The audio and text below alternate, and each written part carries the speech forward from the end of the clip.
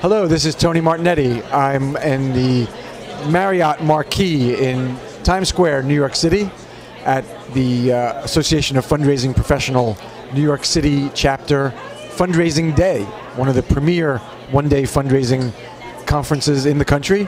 And with me is Dave Linn. Dave is COO of Generosity Series. Dave, nice to talk to you. Welcome. Great to have. Thanks for having me. It's a pleasure. Generosity Series. You do peer-to-peer, 5K runs and walks. Why should a nonprofit think about that kind of activity for their fundraising? Well, in the general scope, peer-to-peer fundraising is where the most action is going on for charitable fundraising at this point. We had a breakfast this morning about peer-to-peer fundraising, and they're estimating approximately $35 billion was raised last year through peer-to-peer fundraising. So it's a place that every charity really needs to be. Why specifically with the Generosity Series is a separate question. I was going to ask it, but I wanted to set up the premise first. Why should we even be talking about peer-to-peer? Right. All So I think it fits very well with, you have the fundraising ideas for the other 95%. So a lot of the very, very large organizations can pull off a large-scale run walk and do so profitably. It's very difficult. It's very labor-intensive. But they could do it because they have the ability. But even for them, it's sometimes a large chore. But certainly for a smaller organization or a mid-sized organization, it's something that's very difficult. It's something that's often foreign to them, something that's very expensive, and it's unpredictable. And the statistics show that if they do their own event, they lose money the first year, they break even the second year, and the third year, if they do it very well, they'll get $2 for every dollar that they invest. So we put together a platform that addresses that type of an issue. So working with Generosity Series, we can jump right to year 3. Exactly, We can cut out the learning that goes on in the first 2 years, figuring out how to do it. Right. So what are you providing that that nonprofits don't have to figure out for themselves? Right. So I guess there are a few aspects. The first is the level of expertise. Just like I could never in my life come on here and run a radio station, or a radio program, just a show, radio show. But you do it fairly, seamlessly.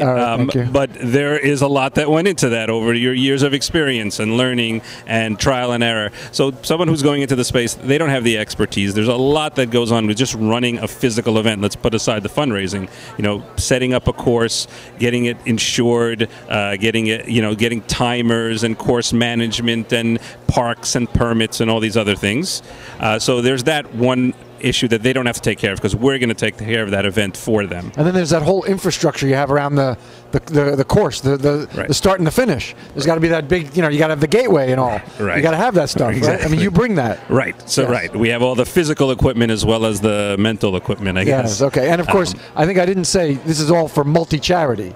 Correct. I think I might have left out multi-charity 5K runs and walks. That's correct. So what we're doing basically is crowdsourcing charities. So if you have a charity with like 25, 30 participants, that doesn't make an event. You can't, right. But you have 15, 20 of those, and some of them larger, some of them a little smaller. They add up, they make a nice, robust event which also incorporates the fundraising side of it. So when they join the event, they also get fundraising software, they get graphic design, they get a customized package of shirts, bibs, finisher medals, all of the things that are extras that an organization, even if they're going into another existing event, is going to have to go into pocket to do. So they're getting all of that, almost like a plug-and-play type thing. You have a special team that helps on the fundraising side. Why don't you talk about that? Correct. So we have a charity support team, which is made up of certified, licensed fundraising professionals, depending on what state they're working in.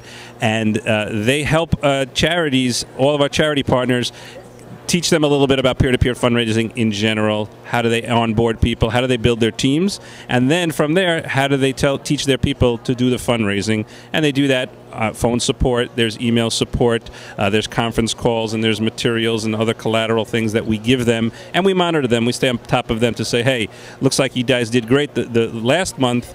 You slacked off this month. Let's think of a way to get re-energized. All right. So if I'm feeling a little challenged, I can pick up the phone as a charity partner and talk to the support team. 100%. 100%. Okay. What should we leave people with around Generosity Series and this kind of fundraising? So I guess the idea is that you really should be in the space Not everybody needs to be with Generosity Series. If you're not in the peer-to-peer space, you need to be there. You could find where your niche is. We think we provide a very good niche for small to medium-sized charities as well as larger. We have some of the larger nationwide charities here. We have 5 events coming up for the rest of the year. Where are those? So New York City, New Jersey, Miami, Atlanta, and Philadelphia. And then every year growing to repeat those events.